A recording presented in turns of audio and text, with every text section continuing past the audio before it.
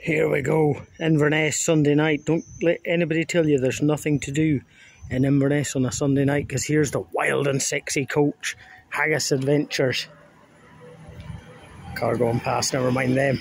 You can still see the ghost, the shadow of wild and sexy, like the memory of a wild and sexy night from long ago, but it lives on, and you can just see it there in the evening light here in Inverness. Highland Experience Tours, an Austrian coach nearby.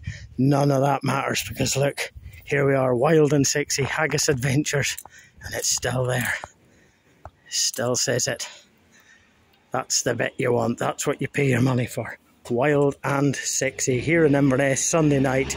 Can't get better than this.